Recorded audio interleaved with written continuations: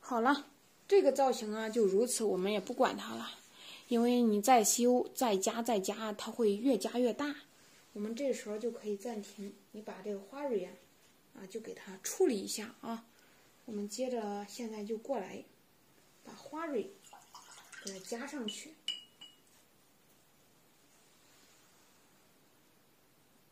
三青色又安排上了，好。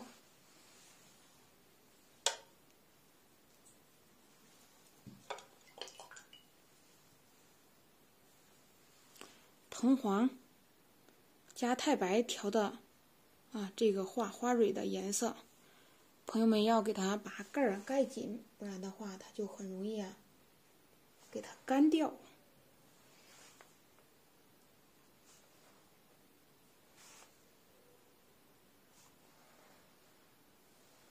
因为这个花蕊我们刚才近距离的镜头已经看过了，所以说呢，这里呢我们就忽略了啊。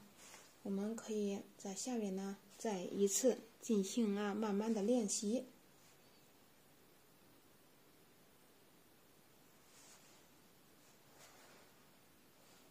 好比说像这个花头啊，你要是感觉它3朵有点类同啊，你是可以在旁边再给它加上一点的，因为它花层次比较多呀。像有这种情况存在，太正常了啊。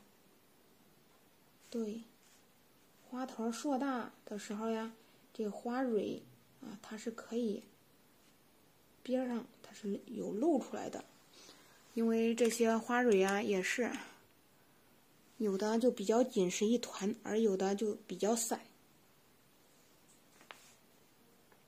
但是我们点是点了，你就不要给它点的太平均啊，让它有聚有散。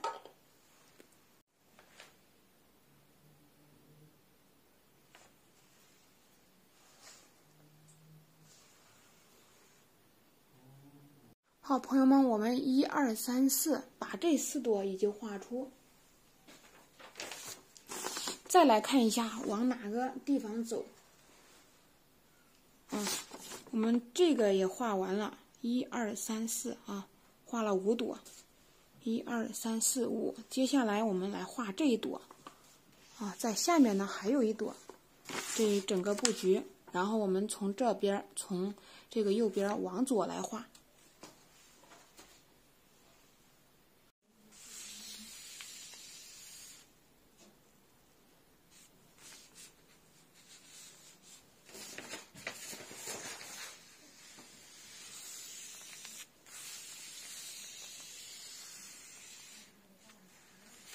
在这个位置啊，画一朵。这一朵呢，这是玫瑰，这是牡丹加胭脂，你给它一调，几比几就不用管啊，几比几都行啊，只要不是纯胭脂色，因为纯胭脂色不是发黑嘛，啊，你大概给它加一点都可以，只要不是胭脂色。然后呢，这个盘里我们来准备上太白和3青啊。现在呢，接着把这一朵牡丹呢给它画出来。毛笔蘸水，好，来了一点点3青，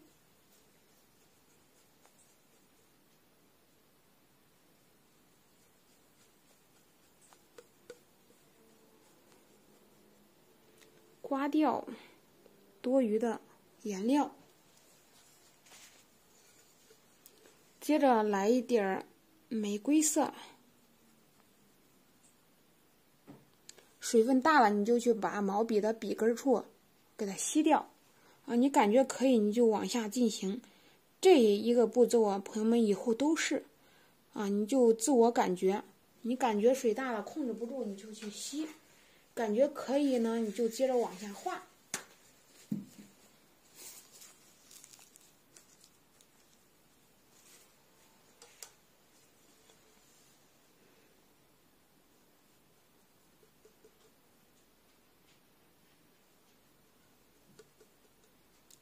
接着来调色，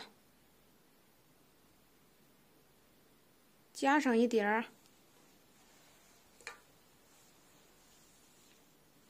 我们开始把这花头改变一下方向。你看那几朵都是向右来的，我们这几朵就得改变一下方向了，不能都是朝一个方向走。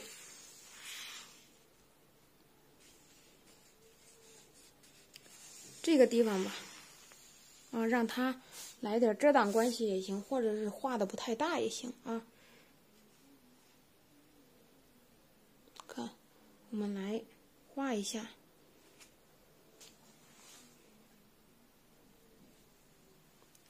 过来了啊，大花瓣一画，看，走，咋一看就是个淡色的花瓣。肯定了，我们现在呀想画个浅色的，因为这前面已经画了几朵红的，我们如果说让整张都布满红色，就担心呢它出来那种效果有一种比较压抑的感觉。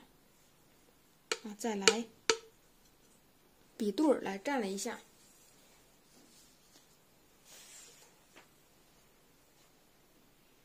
好，再来过渡。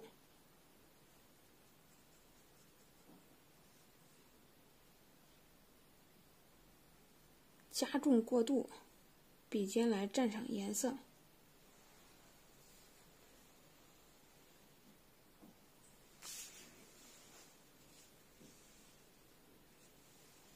拐过来，看，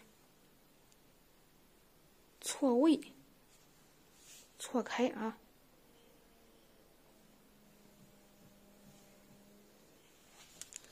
这边也是可以开。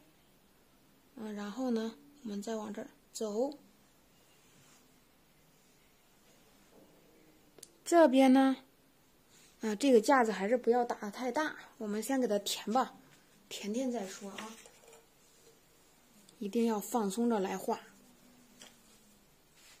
肯定了，第一步我们还是就需要来调颜色。笔尖要过渡颜色，不但过渡，还要干啥？加强啊！把这个颜色加强。每次不管是画哪一个牡丹都是这样。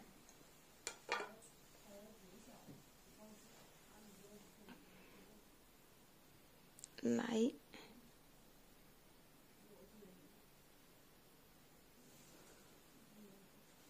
走一下，顺着原来的这个边走。我们再来看，晕染效果非常好，是不是花心啊？这一部分呢，小缝你就来点重色。我们在这个夹缝处，你看一填，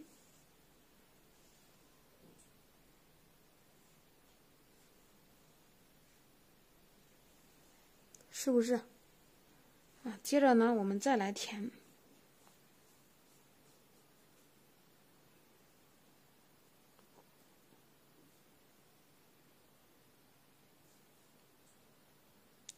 接着我们再往这儿来一下。你看，往上走，向外撇笔。这个呢也是，所以说我们现在来表现呢，它分明就是一个浅色的牡丹花冠。这个呢，我们还是一看见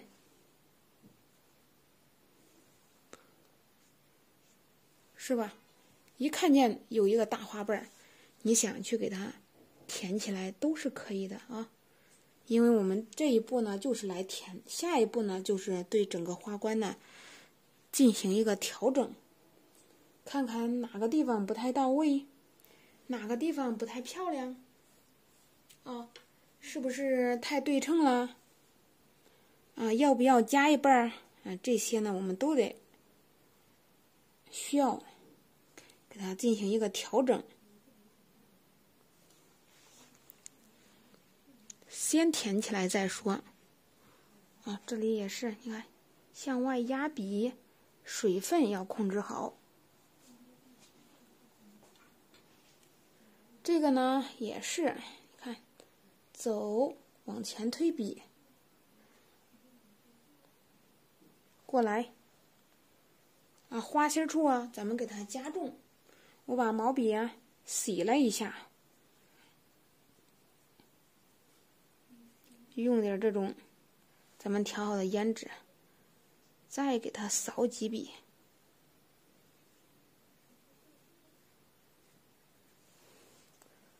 花心一加重啊，这样呢就能够把它的立体感呢给它释放出来了啊。那你看像这个地方多平啊，要不要加呀？啊，肯定是要的啊。要一会儿咱要不要加个淡色的花瓣呢？啊，所以说呢，我们还是先把这后面呢先给它解决了再说。我又来蘸颜色了，我把这里面的剩的颜色都给它用用。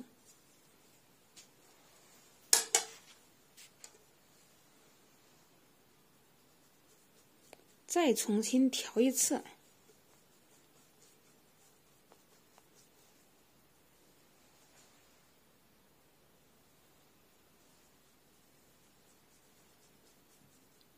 可以加重一点啊，笔尖呢，我们再来稍微调上一点重色，目的呢就是想让层次大一点。下，你看，走，是不是？过来，这呢也是呀，你看，毛笔向下压，一个大花瓣就出现了啊。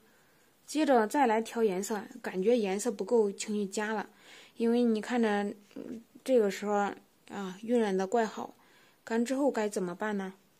干之后颜色肯定是要变淡的啊，我们肯定是不是想象中我们要的那种颜色，所以说我们调色的时候根据情况过来，你看再来一笔。因为两边太对称了，我就想给它破开。啊，破开一下，是不是？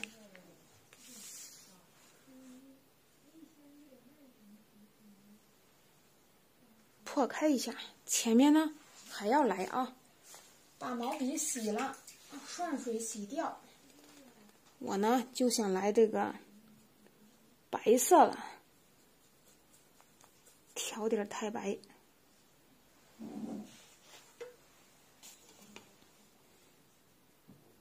所以说呢，我前面呢把这个小幅的如何布局的方法、画法教给大家以后，大家是可以自由的来搭配的。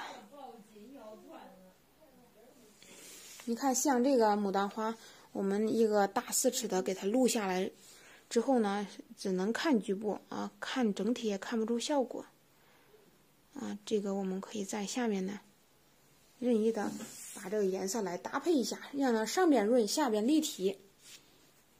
笔尖又去把颜色洗掉了，洗掉再来加点。我在下面呢就决定啊加个大花瓣，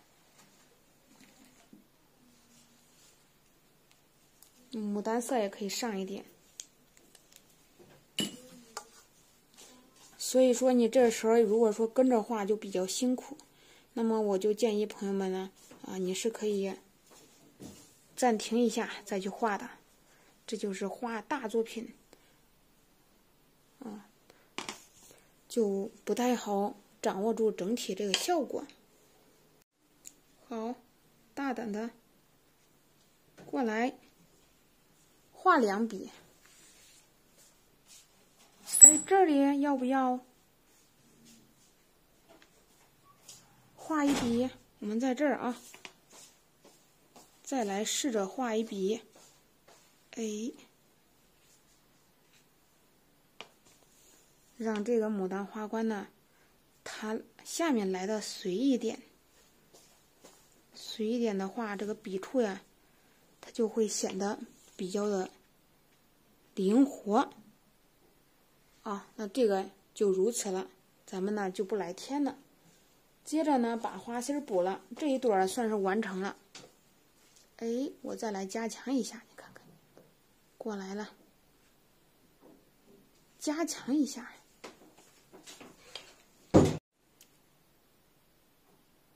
3轻安排上。哎，过来了。然后接着呢，我们还是来点蕊，花蕊的起的关键很大啊。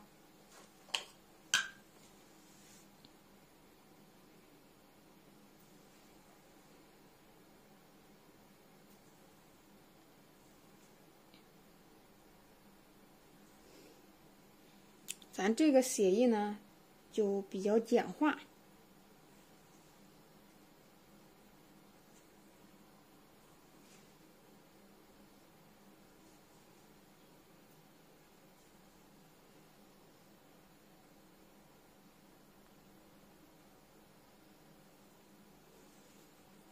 好，朋友们，我们大体看一下啊，1、2、3、4、5、6朵已经画好啊，1、2、3、4、5、6。那么这一点呢，我们根据情况啊，我们需要画个叶胆花啊，画几组叶子，然后把花冠挡起来。所以说呢，我们估计呀，就得先来叶子了。然后这右边呢，又是花头啊，我们一步一步来啊。现在在这里加上几片叶子，再画2个花冠之后呢，咱们再向整体，向这个左边来画。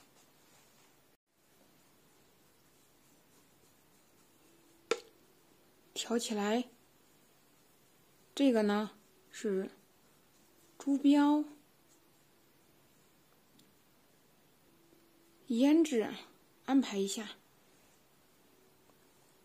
然后我们来看看在叶子夹哪里合适，在这儿夹吧。啊，从外往里过来了，大叶子一扫，过来，啊，加上叶子，这儿我们可以来夹几下。就是以后我们把这个叶子夹起来之后，你看这个叶子，你可以这个向下耷拉，你这可以上扬啊，这样的花，这样花冠看起来就精神了，就不用说是都是耷拉着脑袋。这个叶子和花冠它起的作用啊，都是一样的啊，都是一样的至关的重要。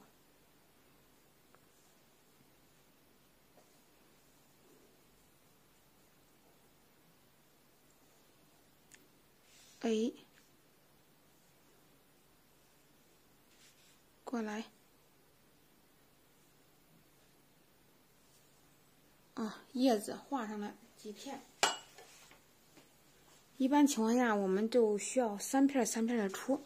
那出了淡叶子了，我们不能一直画呀，我们还需要来个重叶子。所以说，找一个地方啊，就这么在这儿出上一支，我们再来画这个花头。叶筋也勾起来，叶筋就得趁着它不干的时候勾。如果说干了勾的话，那么就显得硬、呆板。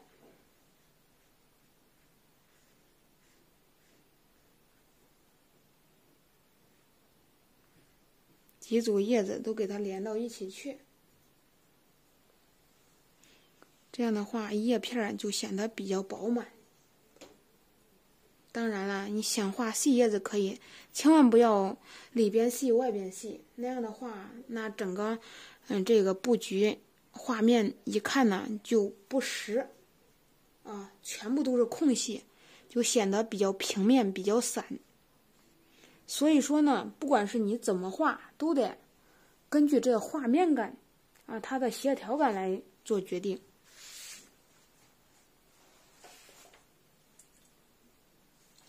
下面这一步，我毛笔我又去蘸水了，我来蘸一点花青啊，蘸一些花青。当然，你也可以把原来的颜色淡绿色加进去。好。接着呢，我们来笔上蘸墨啊，把这个墨来填一下这个墨汁。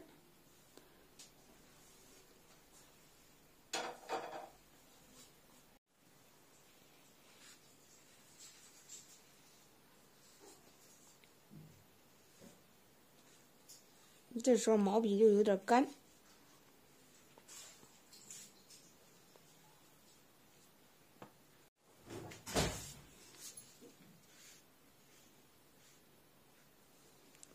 三叉九顶，我们趁势也给它来表现一下啊！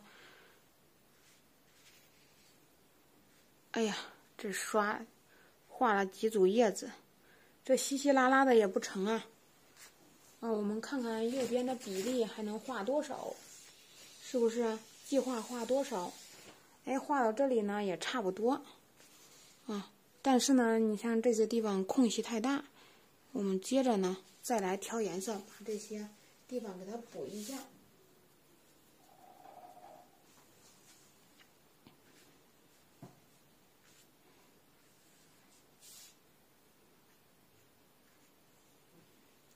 我们来给它补几下。你看这些叶子，过来，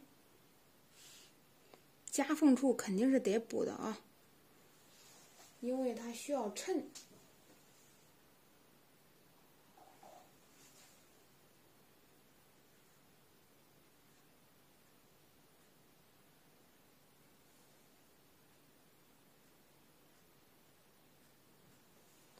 好，这样一围，它也亮了，它下面也亮了，下边这一点我们再加上一点，为了避免呢它出现比较散的效果。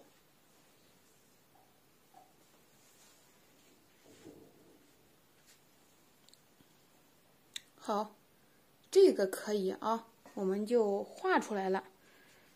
接着呢，再来看看其他地方。我们要不就来画这个叶党花吧，来做一下计划，看看画到哪里合适。要不然画这儿画一个，在它的上方这一块我们再来一个，就成了2个地方啊。那这个画什么颜色呢？画粉色的，然后呢，我们用太白，这个或者是紫，或者是3青。我们再来画一次啊，再来走一次。现在呢，毛笔来挂上墨汁，先把这几个筋儿给它勾一下，避免呢一会儿干之后呢，颜色就太硬。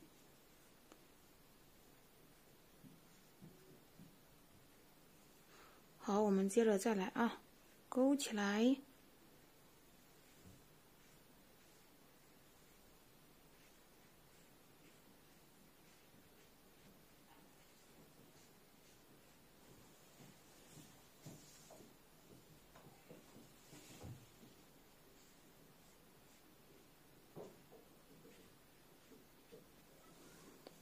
这些小的呀，就简简单单给它意思一下就可以，就不用说完完全全的给它画的特别都给它画上去啊，就比较小的这些你就可以忽略。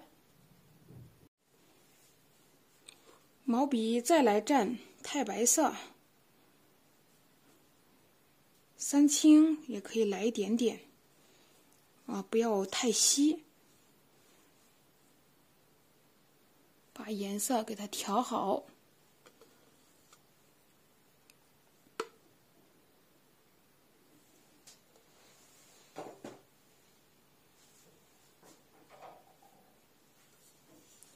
接下来我们呢再来加一些这个玫瑰红。好，我们再来试一下啊。点错了，我们来这里，这是玫瑰色，不要调得太高。调得太高，肯定整个花瓣它就变成红色了。